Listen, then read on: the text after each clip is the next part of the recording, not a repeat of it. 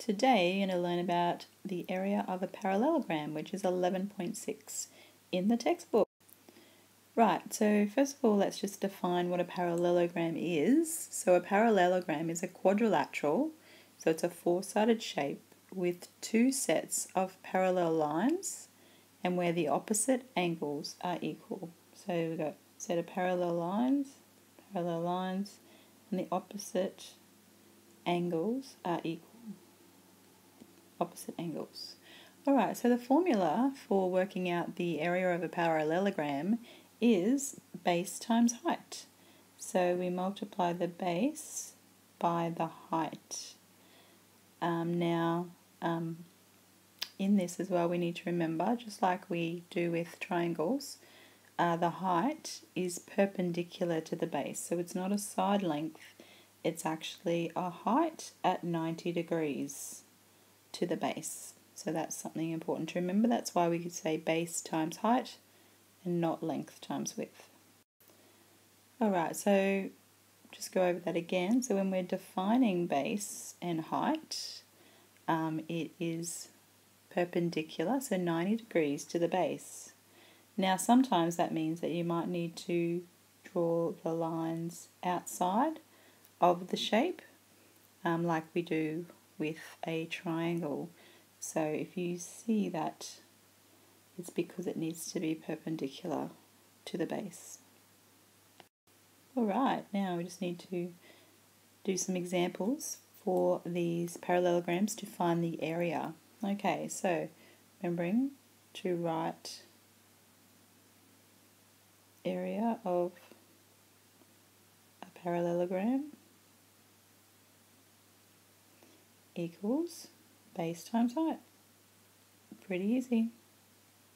So we multiply, so the base is 5 meters and the height is 7. 7 5s are 35, and remember the answer must be in square meters or square units. In this case it's meters. Alright, the next one, area of a parallelogram equals base times height. Base is 3 kilometers times 12. 3 12s are 36 kilometers squared. Alright.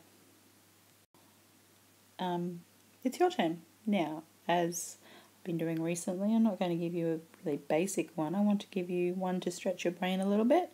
See if you can use that to work out the answer. Use what you know about parallelograms now to work out the answer to this problem. So you need to find the height of the parallelogram when there's an area of 28 square meters and a base of 4 meters. So we don't have base and height, we only have base and area, so we need to find the height.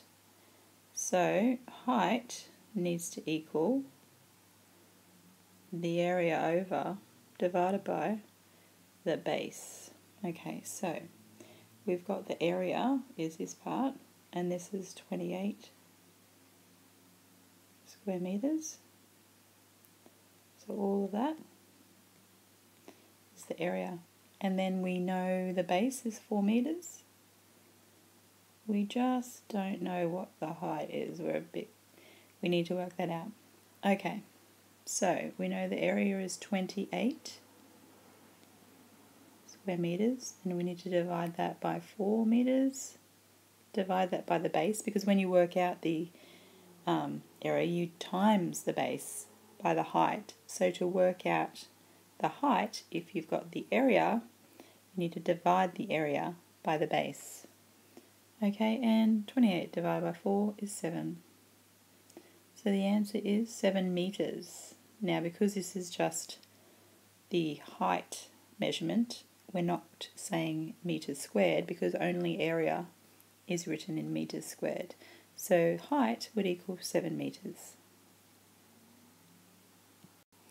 Alright, now I'm not even going to give you the answer to this one. I want you to bring your answer to class for this question. See if you can figure out why this parallelogram's area will be less, so this is the parallelogram, and this area will be less than the rectangle's area, even though these side lengths are the same. So you need to explain to me why the parallelogram's area is less than the rectangle, even though the side lengths are the same. Okay, a bit of a challenge for you. I look forward to hearing your answers when you come to class.